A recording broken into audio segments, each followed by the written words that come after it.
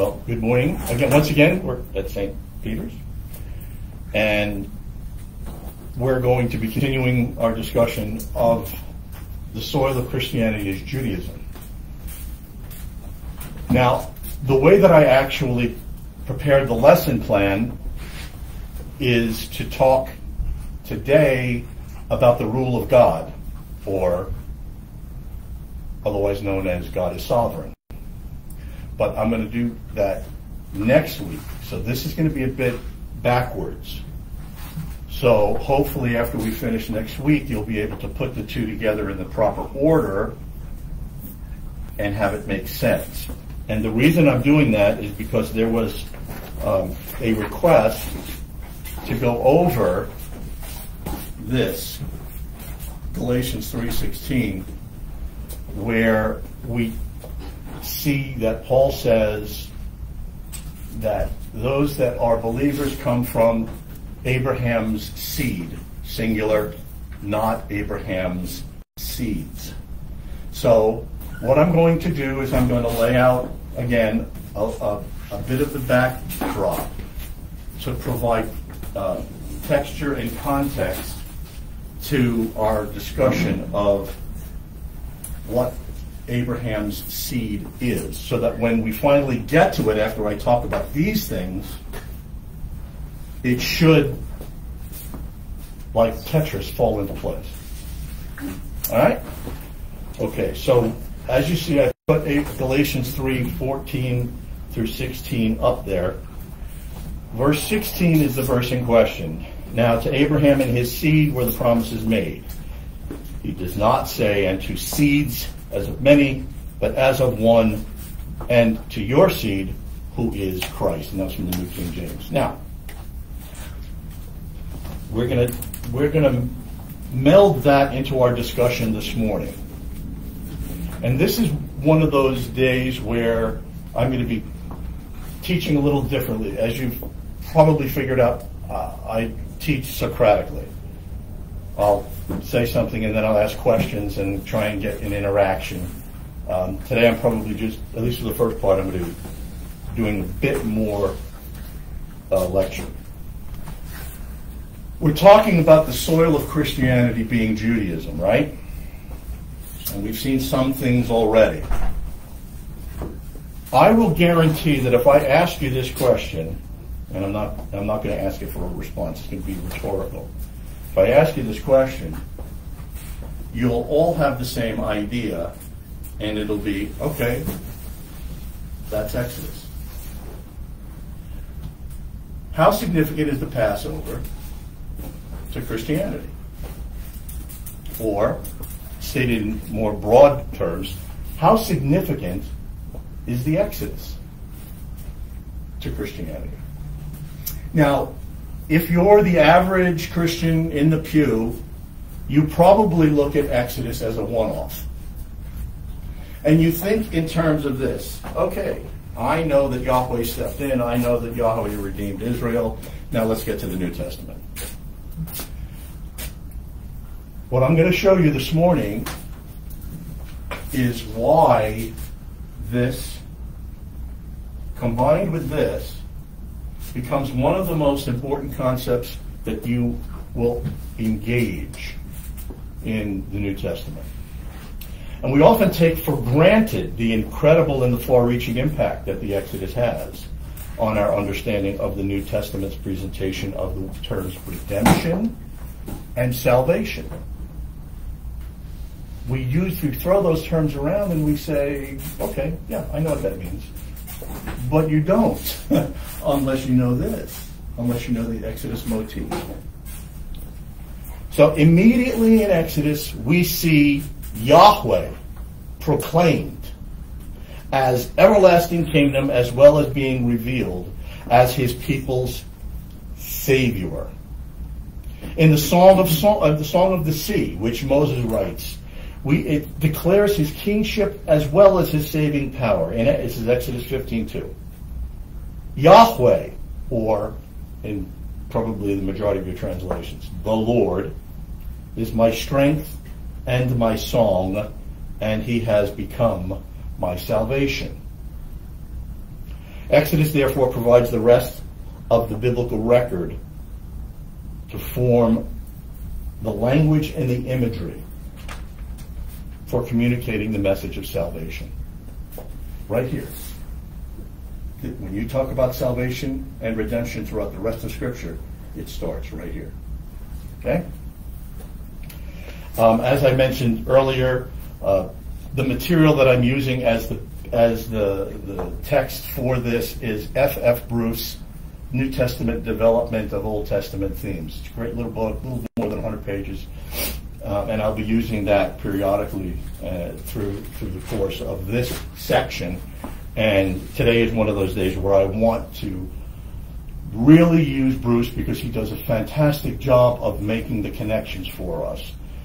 He quotes an old Old Testament scholar, that's redundant, S.H. Hook, H-O-O-K-E. And Hook states this, and listen carefully to the way he phrases this.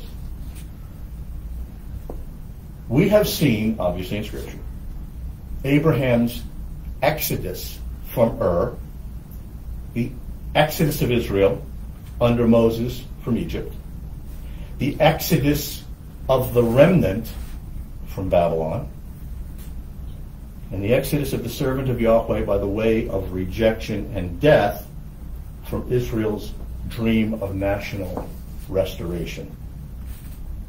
Now, once we move into the New Testament, from the Transfiguration onwards to the final eschatological exodus. Now remember what eschatology means, right? It doesn't only mean end times, but it means the final, the consummation of something. Jesus is the eschatological king and priest and prophet. There's not going to be another one after him, right? That gives you the idea of what eschatology means in its full, robust meaning. So, from the Transfiguration onwards to the final eschatological, from the Transfiguration onwards, that final eschatological exodus begins. Okay? So, Jesus goes up to the mountain. He's there with Moses and Elijah.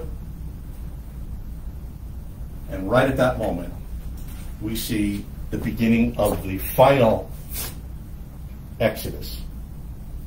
And what is the final exodus? Well, obviously, it's our redemption. Okay. We see Jesus with his face towards Jerusalem, leading an uncomprehending and reluctant company of followers, who were to be the new Israel. Carried with him through the waters of death, baptized with his baptism. Remember, that was one of the questions that the apostle asked. Can you be baptized with the baptism of which I will be baptized? And of course, yes, we will. He goes, yeah, well, yeah, you will, but not the way you think. Not going to be that easy, boys. So the exodus from Egypt, then, provides the details of the pattern of exodus or redemption, as Abraham's departure from Ur doesn't. Okay? Just keep that in mind. We saw in Abraham the initial, if you will, exodus.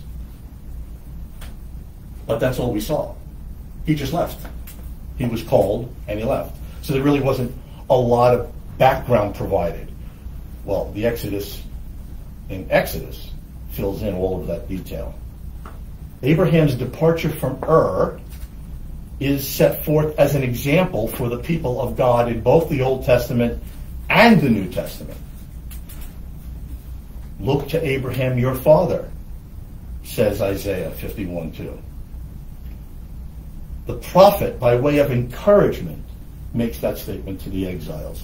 For when he was but one, just Abram, I called him, and I blessed him, and I made him many. All right? So, Exodus, redemption, beginning with one, but leading to many. All right? Because that's going to come into play. Yahweh is bringing Abraham out of Ur and confirming his covenant with Abraham are cited by Ezra in Nehemiah 9:7. Now, I would read Nehemiah 9:7, but the context that explains this is literally the rest of the chapter in those 33 verses. So I'm not going to go through and read the whole chapter of Nehemiah. What I will say is this. Just go to Nehemiah 9:7 and read it to the end of the chapter, and you'll see that here Yahweh, by bringing Abraham out, is referenced by Nehemiah as confirming the covenant. So in the New Testament, Abraham's faith, and his obedience are repeatedly held up for the instruction of who? Christians. We're constantly told to look back to Abraham's faith. So if you don't have an understanding of what this is and what is going on, how are you going to understand what the apostles are telling us in the New Testament when it says look back to Abraham's faith? Because then we've got to go through all of this that we've talked about the last couple of weeks. And then we have to unpack all of that. So it's good to know that when you read those verses and you go, oh, I know, now I see Exodus, redemption, ultimately salvation of mankind, many nations.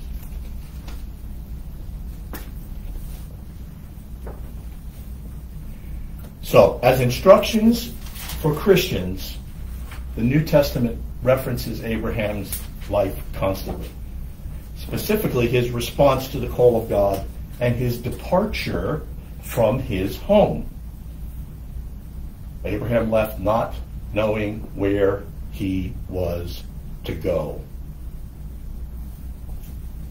God took him from Ur, and most archaeologists and ancient Near Eastern historians will tell you that Ur was a fairly well-developed and advanced civilization. It wasn't as if Yahweh was looking at Abraham and saying, that cow patch you're living in, I'm going to take you out of that and I'm going to put you into this penthouse. It was exactly the opposite. Remember what happened. Ur was this incredible civilization, and Yahweh was saying, okay, now, out. I want you to leave. And what am I going to do? I'm going to send you to this land that's occupied by murderers, sexual deviants, and the most repugnant creatures in the face of the earth. Show of hands, how many going? How many of you are going to say, God comes to you and say, you like your house here in Tennessee? I want you to go move to San Francisco.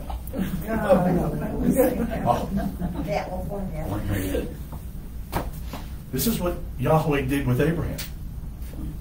I want you to leave this place and go to that place.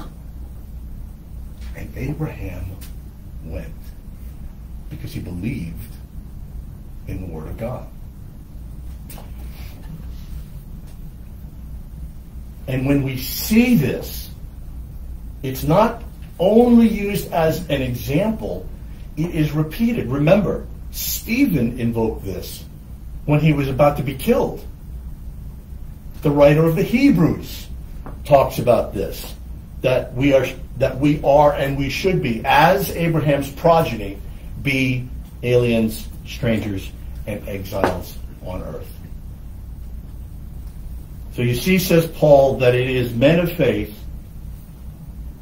who are the sons of Abraham. Galatians 3:7.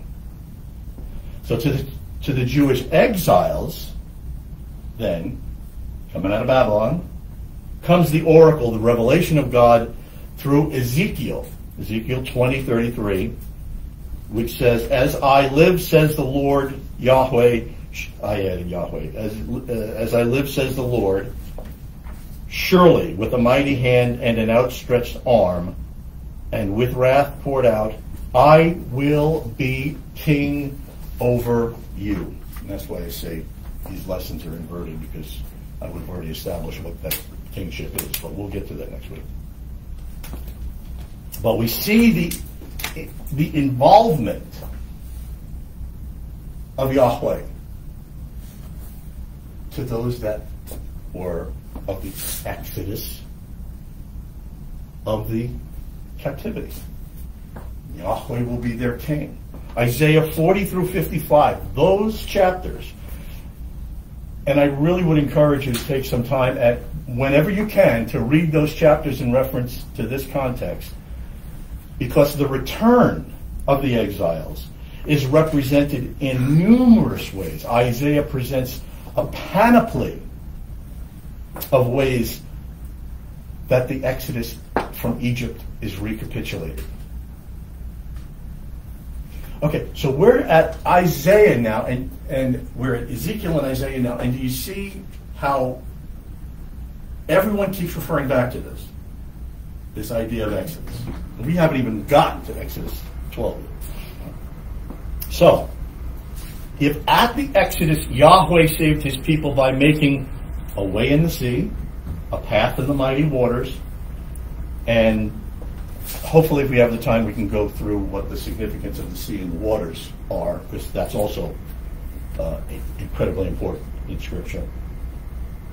Yahweh then promises the children of the exile that when they pass through the waters, he will be with them. He will make a way in the wilderness and the rivers, and he will make rivers in the desert. Isaiah 43, verses 2, 16, and 19. So God is going to take that barren pain, that dry desert,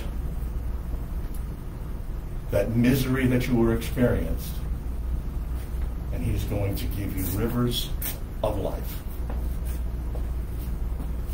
And as he went before the Exodus generation in a pillar of cloud by day, and a pillar of cloud is not actually right, cloud by day and pillar of fire by night, notice that the pillars moved before them, in front of them, and behind them. So the generation then is protected. The cloud protects them from the scorching heat as they're leaving Egypt by day. The pillar of fire guards them at night and provides them warmth while they're camped in the desert. Because if you've ever traveled in a desert, you know that the climatic changes, yeah, that's right, the climatic changes are extreme. I once drove from New York to California, and I hit the Sierra Nevada mountains during the day in August. 122 degrees. And I was on a motorcycle. When I stopped to get a room at 8 o'clock that night, the temperature had dropped down to 68. Now, 68 doesn't sound cold, but when you're talking about almost a 60-degree temperature drop, let's just say the hair on my chest was frozen. It's cold. So here you got this pillar of fire protecting them at night.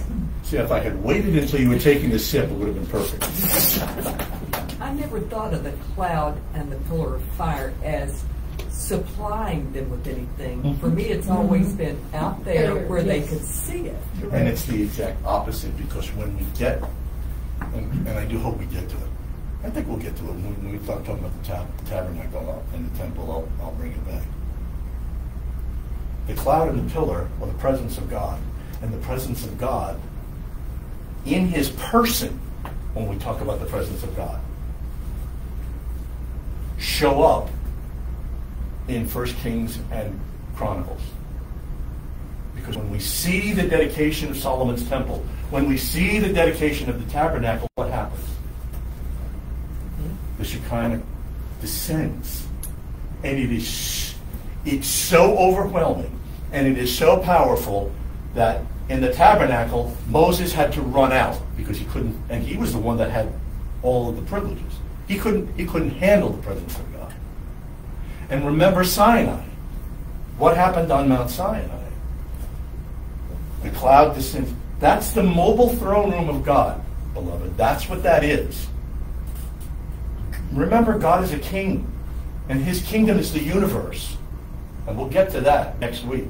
His kingdom is the universe. So therefore, every king has a chariot, and every king has a throne.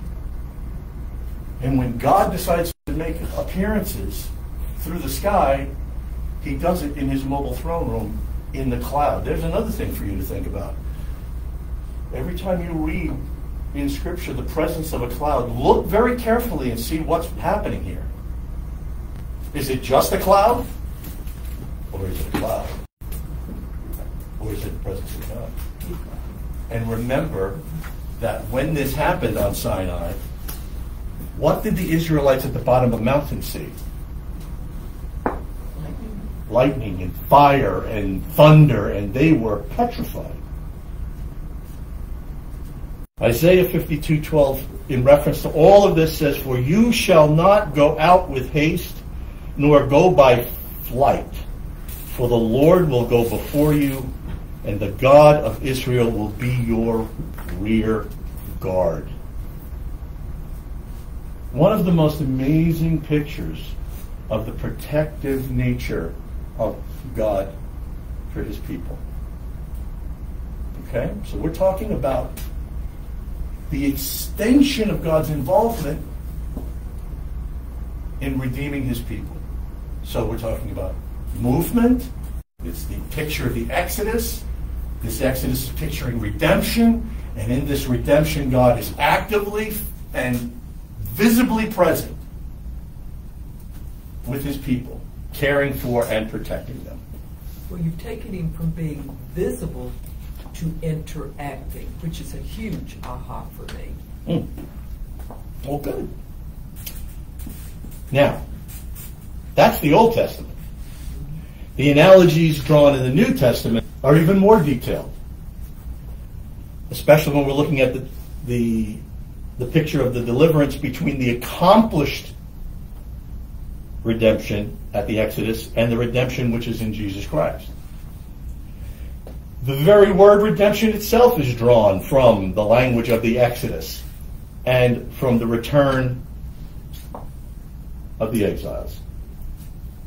As the people of God were, quote, redeemed from slavery in Egypt and later from captivity in Babylon, so in the fullness of time, they were redeemed by the sacrifice of Christ from spiritual bondage under the elements or the elemental spirits of the universe. Romans 3:24 and Galatians 4:3-6. So in one degree or another, in some degree, the New Testament sees certain phases of the Exodus pattern, the Exodus motif, recapitulated in the personal experience of Jesus himself. Listen carefully. Yahweh says to Pharaoh, Israel is my firstborn. What did Yahweh say about Jesus in Mark chapter 7? The cloud descends, and he says, this is my beloved son, right? In whom I am well pleased.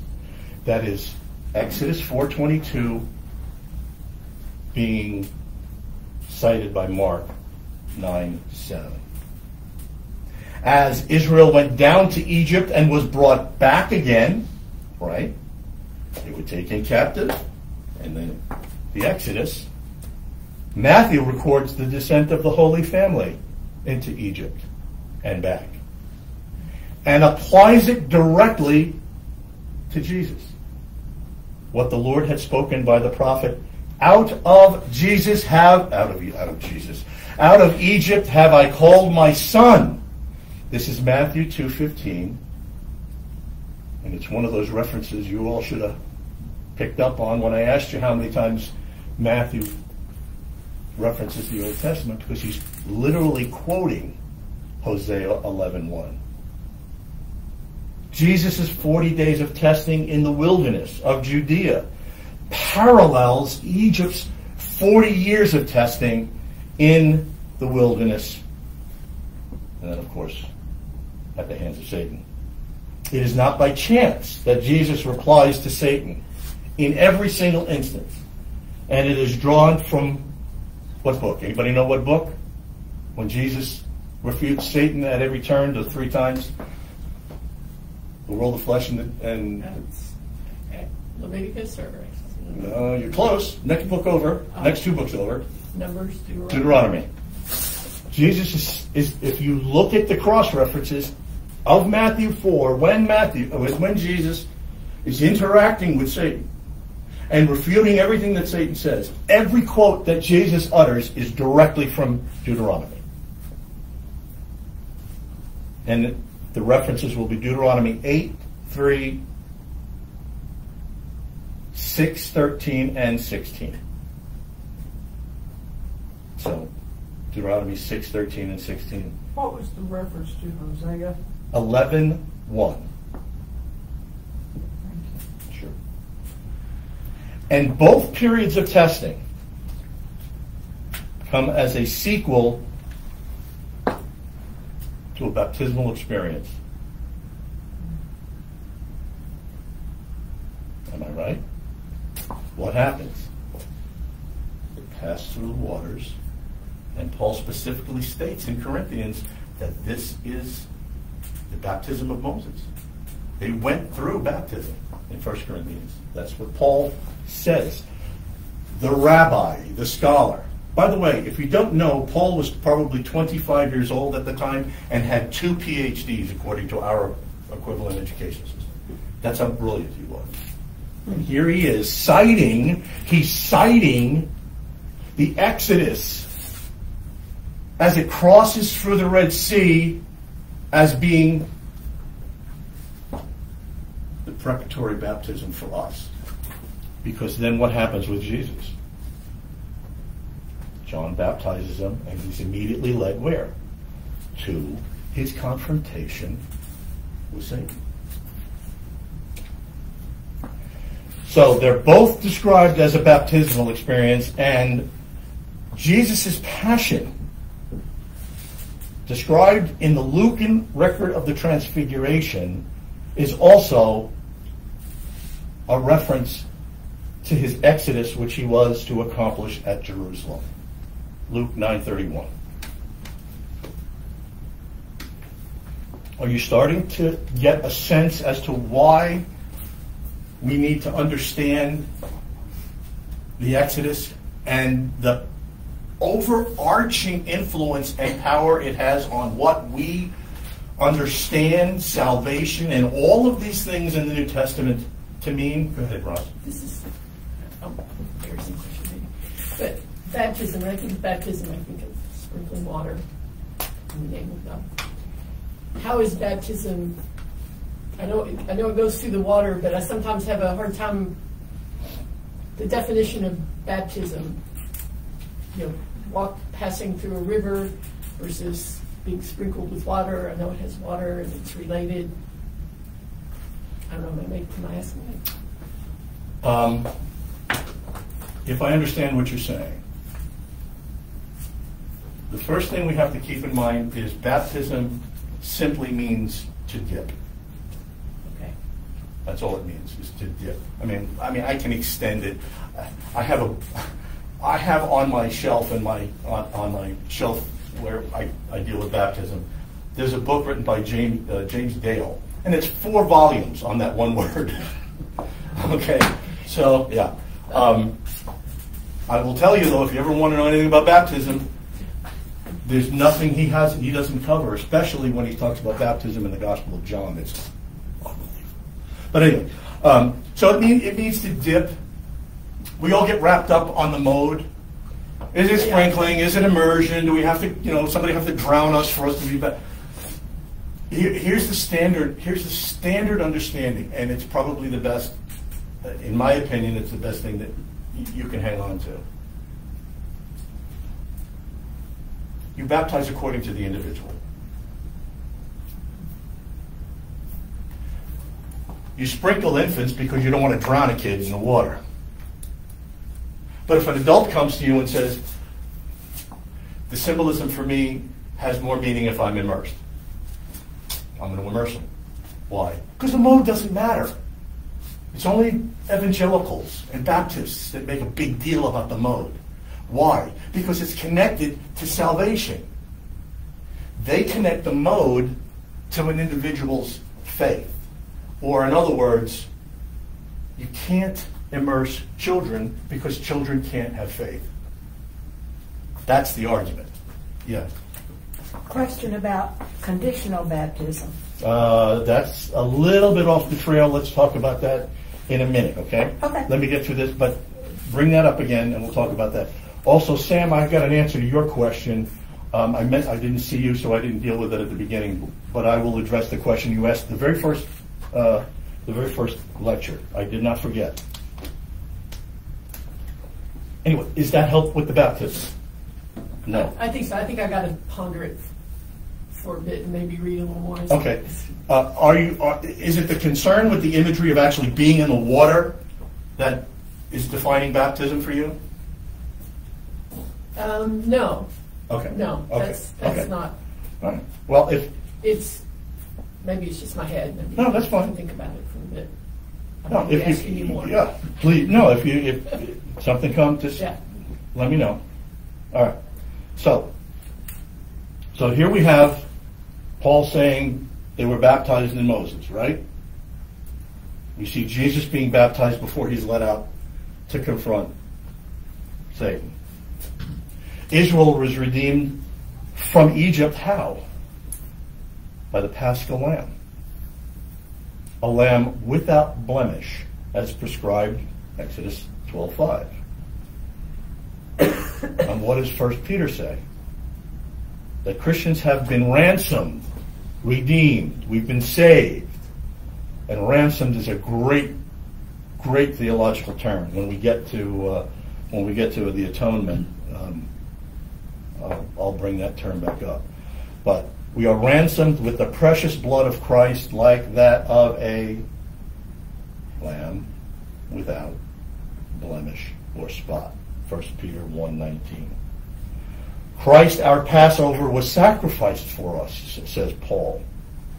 And as in Israel, the Passover sacrifice was followed by the week-long festival of unleavened bread, right? Let us celebrate the festival with the unleavened bread of sincerity and truth. 1 Corinthians 5:7, which is actually Paul alluding to the Gospel of John 19:36, and John's quoting Exodus 12:46. But how long is our post-Paschal celebration? Remember, they celebrated for a week after the Paschal Lamb was sacrificed. Well, our Paschal Lamb has been sacrificed. How long is our post-Paschal celebration? Hopefully a lifetime. The rest of eternity. Okay?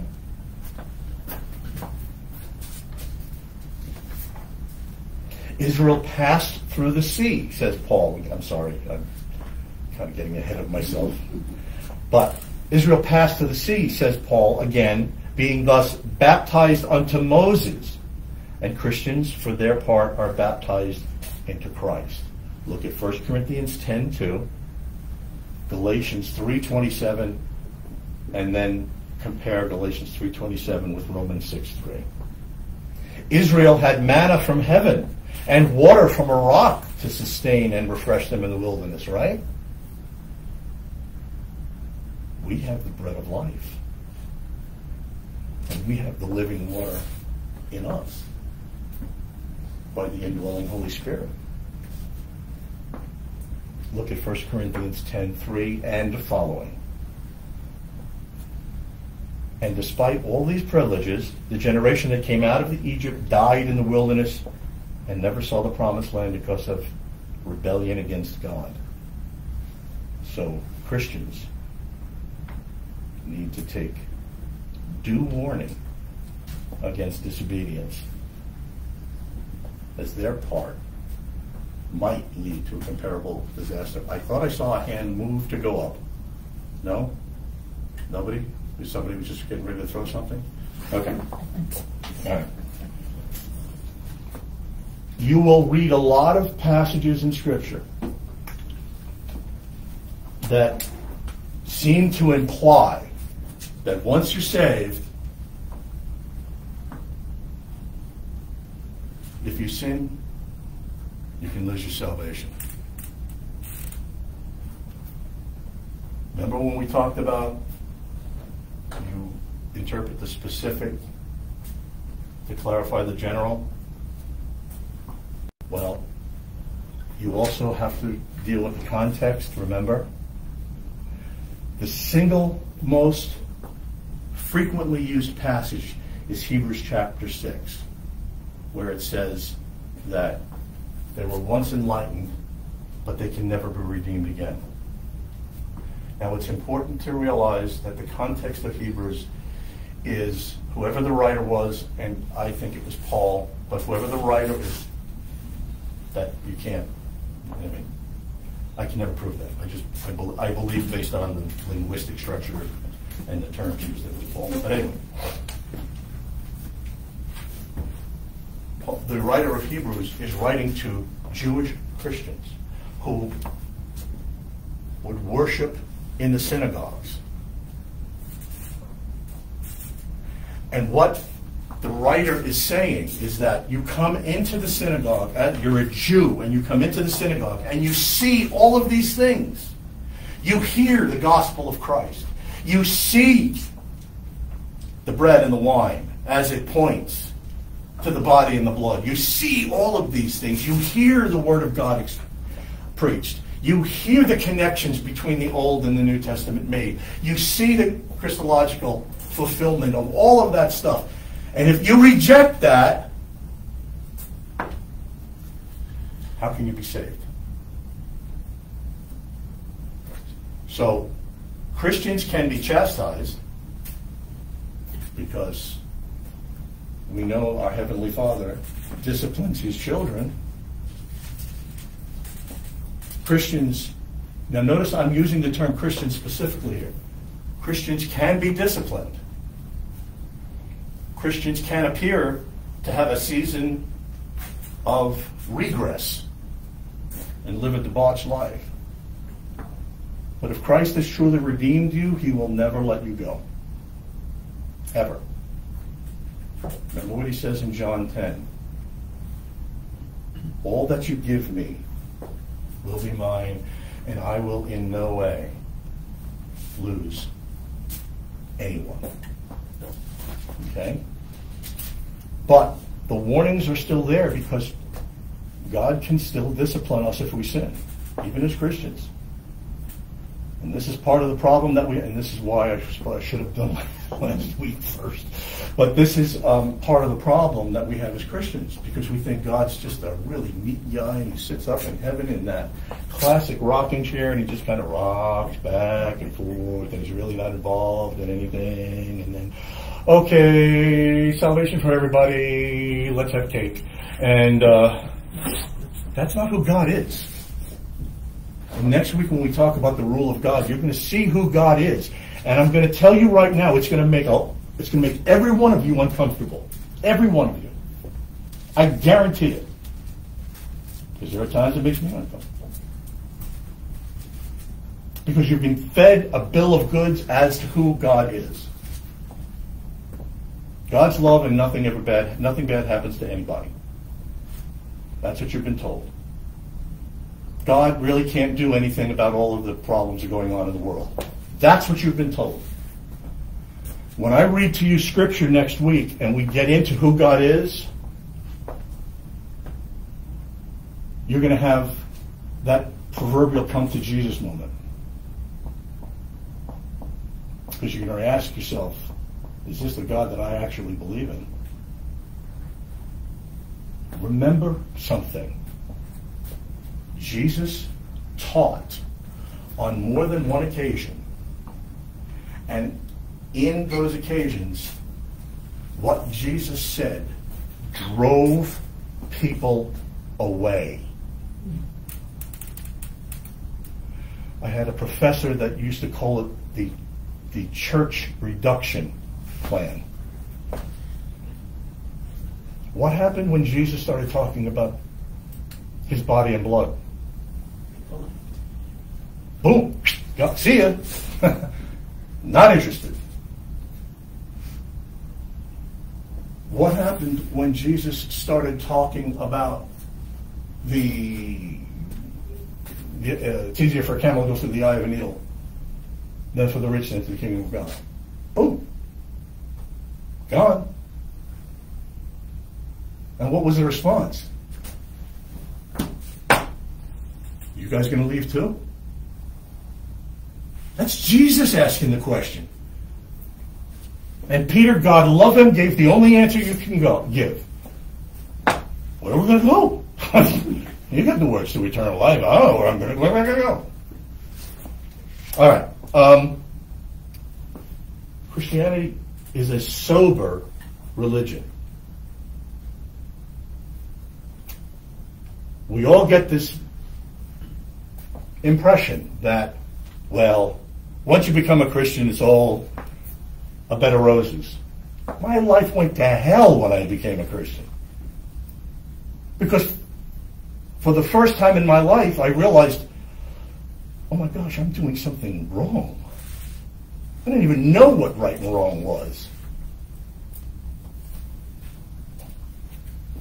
So, in this, getting back to what we should have been talking about, in this, we have one of the basic texts that is used, 1 Corinthians 10, is one of the basic texts that's used for the Old Testament in the New Testament. And it is used to apply a proper interpretation to things. And Paul writes in 1 Corinthians 10, 5 through 11, these things happened to them as an example, but they were written down for our instruction, upon whom the end of the ages has come. And the word that is used in there as example is the word that we use for type or typology. Have you ever heard of that? Ever heard about a typology? The lamb in the Old Testament is a type of Christ in the New Testament. That's what Paul is saying. So all of those things that were happening back then, they're a type of what was happening to us. Redemption, baptism, presence of God, etc. And the writer of Hebrews, who also emphasizes that final salvation has been provided by God at the end of the ages, Hebrews 9:26, underlines the lesson taught by Paul, where Israel in the wilderness had a promised rest before them, but failed to enter it because of unbelief. So Christians may miss the rest that remains for the people, may miss that eternal rest that remains for the people of God if they in turn cherish an evil heart of unbelief in falling away from the living God. Hebrews 3:12 and following. And notice, an unbelieving heart, a heart that cherishes evil, that indicates a heart of stone, a heart that has not been converted. When Paul reminds the Corinthian Christians that the Israelites in the wilderness had supernatural food and drink, he has in mind not only the bread from heaven and the water from the rock, but the spiritual and eternal reality to which these pointed: Christ. For them, as for the people of God today, Christ was the true source of strength and refreshment. 1 Corinthians 10:4, they drank from the supernatural rock which followed them, and that rock was Christ. The Song of Moses in Deuteronomy 32, specifically verse 15, where the God of Israel is his people's rock, where Israel waxed and fat and they kicked back, and then he forsook God who made, Israel, forsook God who made him and scoffed at the rock of his salvation. Do you see how that is understood as Christ being our rock, who is the what? Chief cornerstone? But when trouble came upon them, and their sins overtook them, they remembered that God was their rock. The Most High God was their Redeemer. Psalm 78:35.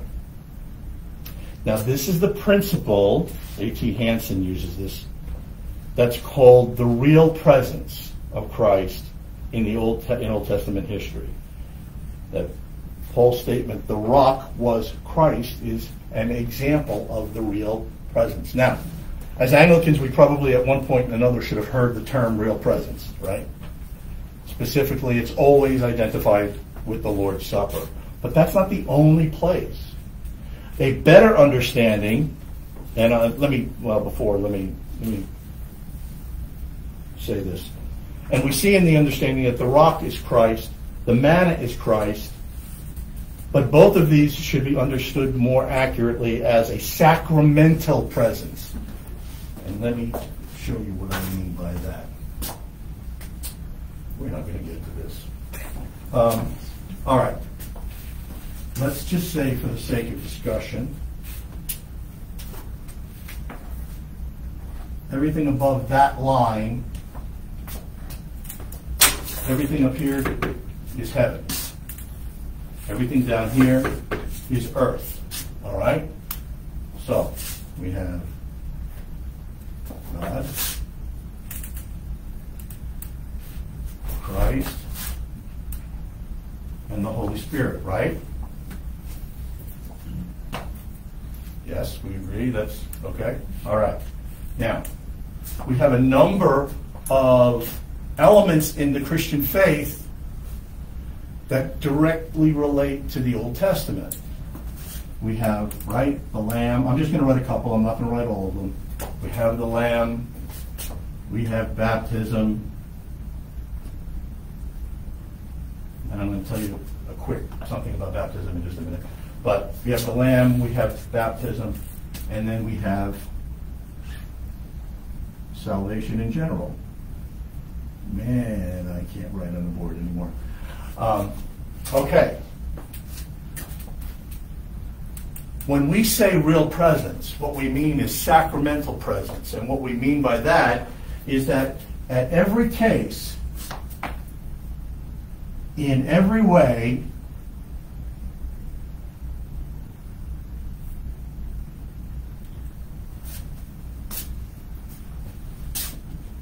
the triune Godhead is present sacramentally, spiritually, by faith in each and every one of these forever. There's never a separation. It's not as though God says, okay, sacrificial lamb, that's done, have a good day. No. Not only does the triune Godhead sacramentally identify and assume presence in that particular rite or act or event, but they remain and carry it forth through the consummation. So when you partake of the bread and the wine, and you sacramentally partake of the body and blood of Christ, who is the head of the church? Not a trick question.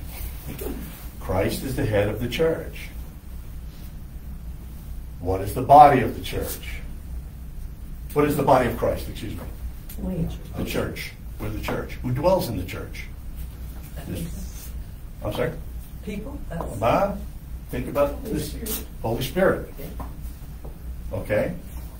Can the body ever be separate from the head? Can the Holy Spirit ever be separate from the head? So they are eternally united, correct? The Holy Spirit in you, and as members of the church, is united to Christ in the heavenlies, so that when you partake of the bread and the wine, you are actually and really and truly, in every way possible, partaking sacramentally because of that union of the Holy Spirit and Christ in you, you are partaking of Christ. It's as if he's reaching across the veil of the consecration and he's feeding you himself. And that's what we mean by sacramental presence, and that's what happens to each of these things. This is why you'll hear some people talk about a sacramental universe. Now that can become a bit unwieldy, but that's essentially what we're talking about. Diane, you have that scrunchy look. No, I'm okay. All right. So, we're not talking about some crass physical, if you chew on the host, you're chewing God's bones. No, we're not talking about that. I was raised with that, I'm telling you. That's not what we're talking about. We're talking about a sacramental presence. And there's a really, really spectacular reference dealing with the sacramental presence. And I hate to say this, I'm really going to have to end with this, and I'm not going to get to the other three. We'll have to deal with them next week. And hopefully this is answering your question that you asked last week, but if not, we can go on. But anyway, who has their Bible open right now? Turn to Jude 5. I love this passage.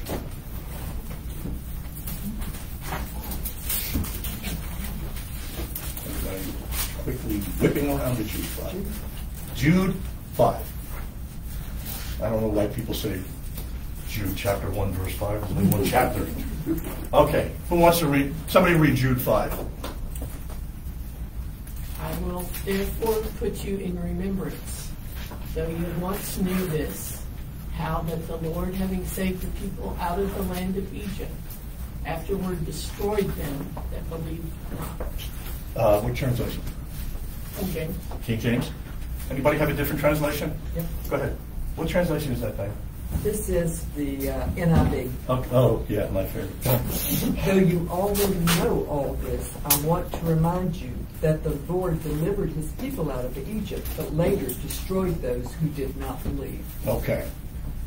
That's about the spectrum.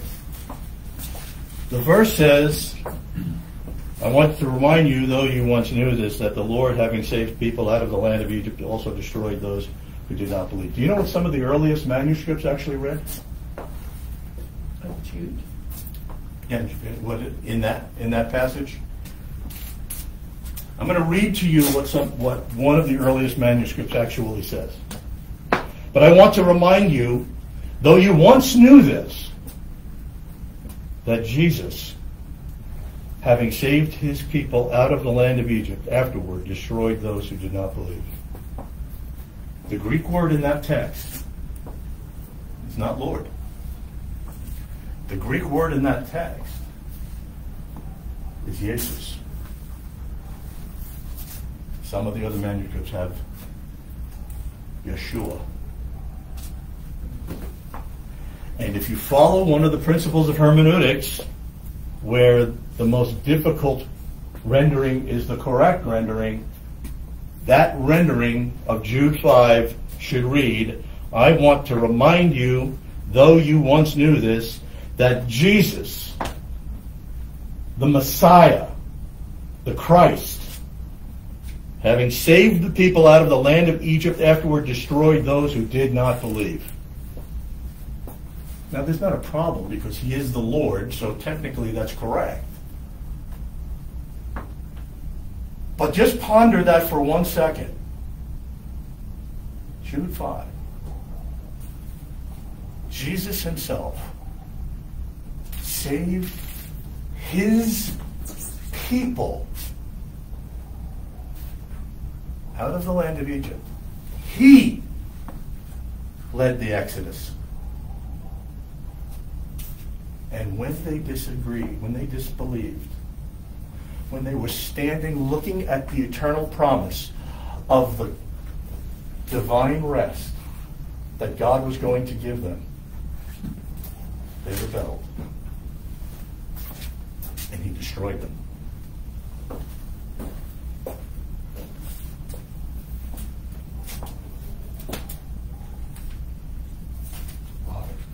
And a hush fell over the crowd.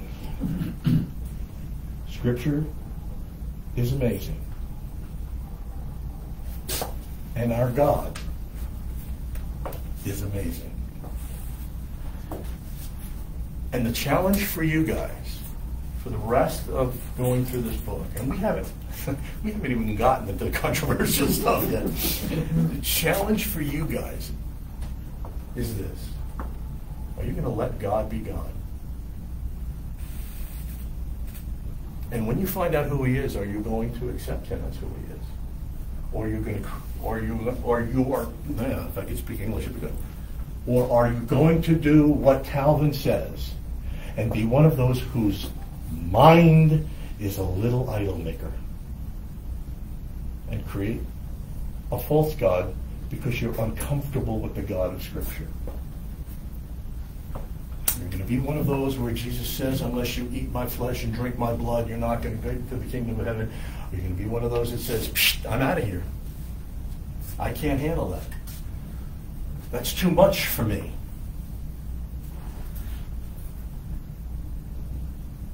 Or are you going to do what Thomas did after he saw the risen Christ? And he fell down on his hands and knees and he said, my Lord and my God. Okay. I went long. I apologize. Do you have any questions? I'll complete this next week. This will be fast. Famous last words. Yeah, you fast, right. My wife is not even watching this and she's laughing hysterically at that line. Okay, I saw Carol here. Body and blood. How do we respond to those Pentecostal evangelicals who call us cannibals? Well, if I was being cheeky, I would say, when did you become a Roman citizen? Because that was the same argument that the Roman made against early Christians. Well, because we're not physically eating Christ's body and we're not physically drinking Christ's blood. I'm going to erase this. I'm sure. But if we believe in the real presence. Hang on, I'll get to it in a second. For those of you that have you written this down? For those who wanted to take notes, okay. I'll show you what I'm talking about.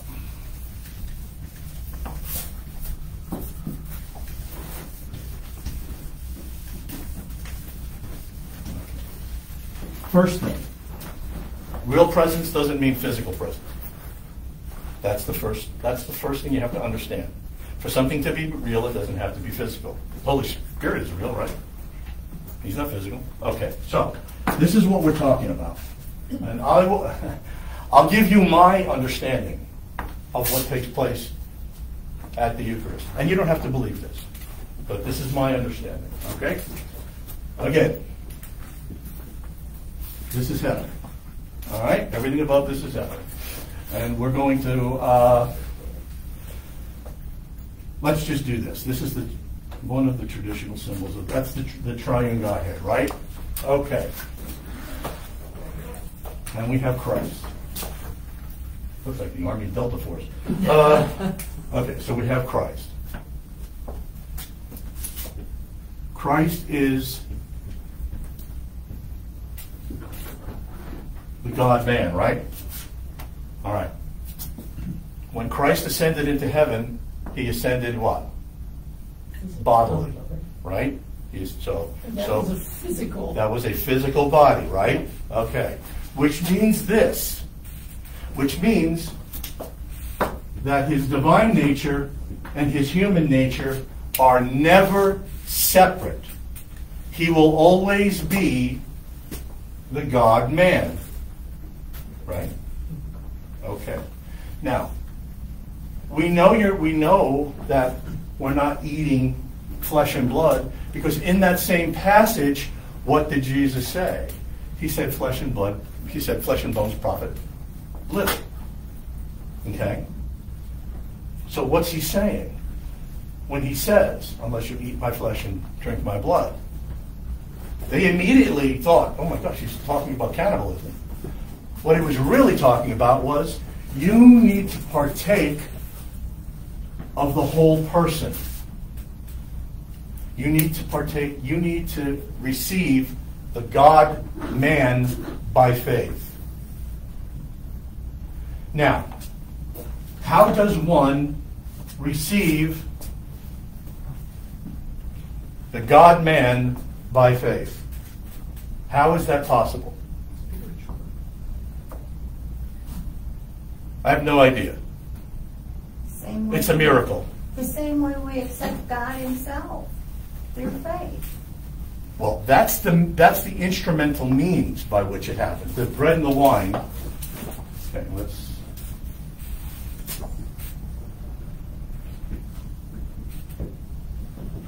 This is my sheep altar. When the words of consecration are uttered by the priest, okay? When the words of this is my body given for you, do this in remembrance of it. And the anamnesis is another very important concept, but this is my blood which was shed for you, do this in remembrance of me, okay? When that's uttered, what the argument always becomes this: the bread and wine either stay the same, change, become physical body and blood. This is Rome and essentially Lutherans, even though they don't argue that that is ultimately the default position, or becomes a sacramental means of reception. Or in other words, and this one I think you'll be able to understand very easily. And I don't disagree with you, Lynn, but there's a caveat to that, your statement by faith, and that's why I didn't respond immediately. Okay, so think of it in these terms. This is really crass. You're going to drink water. Let's say it's the summer. Hot. You go over to your garden hose, right? And your garden hose is turned on, and what do? You drink water. You're drinking water by means of the hose. Understand? In other words, the bread and the wine are the hose. Christ is the water. The hose contains the water. The water travels through the hose, but the hose is not the water. The bread brings Christ.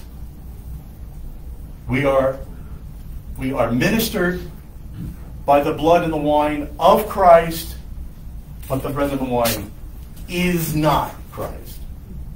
Now here's the problem, and this is why I paused. What happens when unbelievers take this? What happens when an unbeliever walks to the rail and receives the Eucharist? According to Paul, they eat and drink damnation. Wow, somebody actually read that Bible. Now, I know Anglicans that deny that. It is one of the most significantly undertreated passages in Scripture. So, to Lynn's point, the only way you receive the blessings of the God-man, the whole Christ, the person of Christ, in the mystery of the sacrament, Because remember, the hose is not the water. The bread and the wine are not the physical body and blood. But in some way, we receive all of Christ by the bread and the wine. But if we're receiving all of Christ in the bread and the wine when we receive by faith, what happens to the unbeliever that goes forward and is then inundated with the full power of the person of Christ and communion? He led them out of Egypt, and when they disobeyed, he destroyed them. Teresa's referencing 1 Corinthians. Again, do we take what we read seriously, or do we form our own concepts of Christianity? That's a heavy, heavy idea. And this is why there are many churches, and if I had my own church, I would be very cautious allowing strangers to receive the Eucharist. I just would. Doesn't mean I would bar them. If they can tell me that they had been baptized in a Trinitarian formula and they had received confirmation, I would say, oh, all right. So you're a believer. You agree with the creeds, and please, by all means. But if they don't, even the coffee is telling me to shut up. Is number 3 consubstantiation? No. Remember, the illustration of the hose is the clearest way. What Lutherans, okay, I'll give my Lutheran brethren a break. Consubstantiation asserts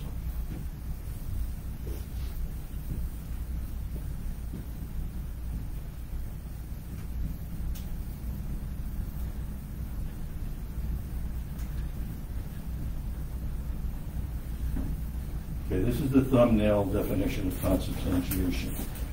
That the body and blood of Christ are in, with, under, and fully present. In the bread and the wine. And that's the difference. Because we don't see the bread and the wine as something that Christ is in. We see the bread and the wine as the means through which we receive Christ. Hence the illustration of the hose. Give me the same example for transubstantiation. Oh, that's different. I know. Okay. Forgive me, Lord, for destroying your altar. Why the 3 candles? Probably thanking me. Huh? Why the 3 candles? The 3 candles. Put 3 candles on each side of the cross. Depends upon to whom you speak, but traditionally it is a representation of the menorah that was in the tabernacle of the temple. Transubstantiation is the difference between the Latin accidents. No, it's actually, God loved the Romans. It's actually pretty easy. It's the difference between accidents and substance. Okay? The accidents, the actual wafer and the cup, are a wafer and a cup. That's what Rome teaches. The substance, however, at the words of consecration, the substance changes the accidents metaphysically. You don't see, you don't taste, you don't feel any change in the accidents, any change in the bread and the wine. You see none of that. But the substance, when the priest says, this is my, well, I can't even say that because they actually do. Roman theology is really weird. But the actual substance becomes the physical body and blood of Christ. Bread and the wine, through your empirical senses, stays bread and wine. But the reality of the substance of what that bread and the wine is becomes the physical body and blood of Christ. Even Lutherans deny that, allegedly. So, does that help? Outside of the words you don't understand? It sort of.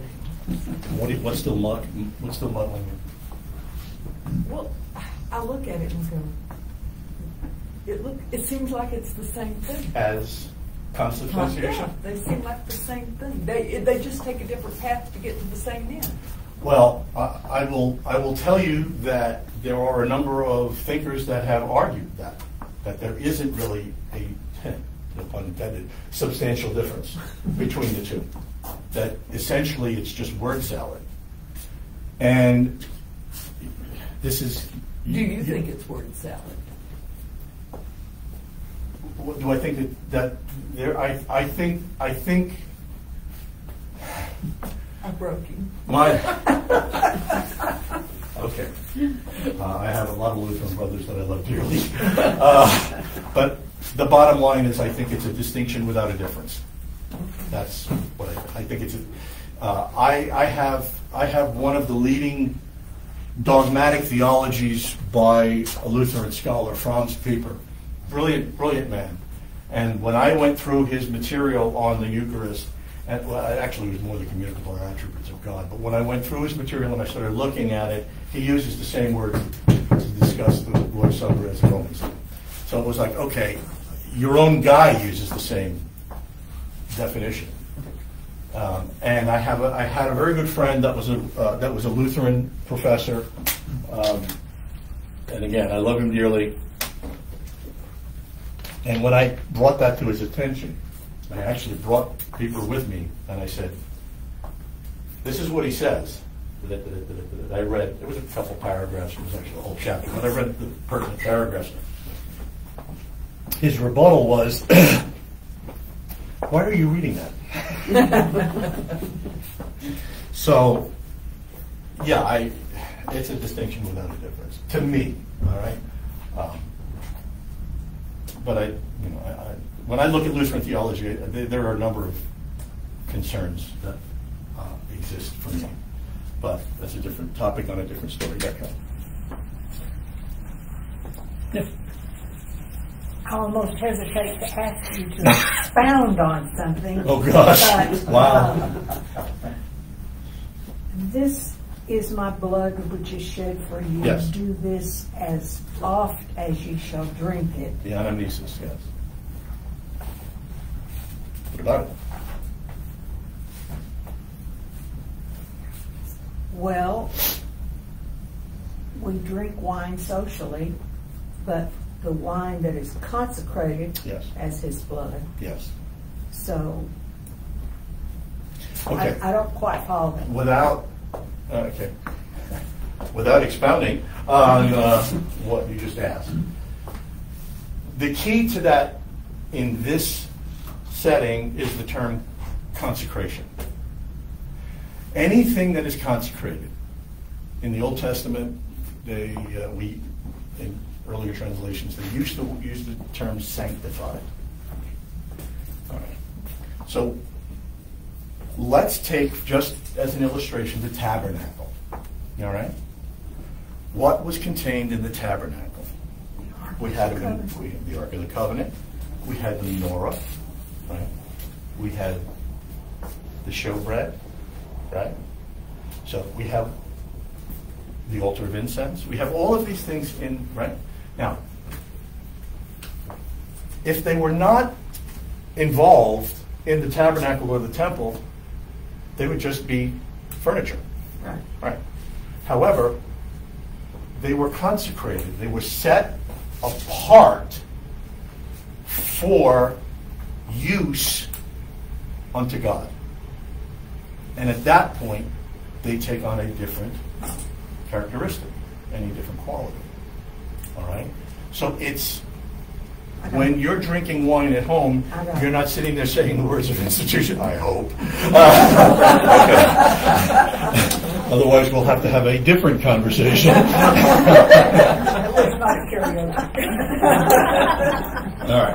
All right. I'm more than willing to go. You actually asked a question about baptism, I think, earlier, and I know I'm going to answer your question, conditional. Sam. All right, conditional. We'll do that next week. That's okay. Oh, Sam, why don't you get out of here? The Torah is the same. The only difference is the interpretation. We have a Christian interpretation, but the Torah that we have is the same as the Jewish Torah. That's the quick answer. Conditional baptism. What specifically about conditional baptism? Well, I think, let's say you're driving and you come upon an accident and you go to help somebody and you realize that they're not going to make it. And they can still communicate with you and speak with you, and you ask them if they're baptized and if they believe in Jesus Christ as their Lord and Savior. And they say, no, I'm not, but yes, I do. Can you take your saliva and make the sign of the cross on their forehead and baptize them that way? Well, that, man, you should have just stuck with conditional baptism. The minute you added that last part. All right. First of all, conditional baptism, really, there's nothing in Scripture that says we are to conditionally baptize somebody. If thou art not already baptized. It's not there. It's a tradition that developed within the church for that very reason. Yeah. However, it was originally developed in order to get that person who was conditionally baptized to a priest so that they could have their baptism confirmed. In the case of somebody that's dying on the road and they ask for baptism, I'd get a Sparkletts water bottle rather than spit on their forehead. But you would use whatever means you had, wouldn't you? Yeah, you. All right. What I would say to that is this. If the person at that moment confesses Christ, then whatever it is that you're doing, Lord willing, would be more affirmation for them before they died. Mm-hmm. Okay? Anything else that I say, I'd have to get into an excursus theologically, and it just, I don't think it would be any more helpful than that. But when we deal with who our God is, we must remember, among everything else, that He is merciful. And there are those situations where we have no scriptural justification other than to say that in Christ God is merciful, and we would hope that His mercy would be bestowed upon that person, but it's entirely up to Him. What about the example of the thief on the cross? He professed Christ, and he wasn't baptized, but you will be with me this day in paradise. That's a good one. Yep, people use that. Are we done? Any more questions? You want to stay here till tonight?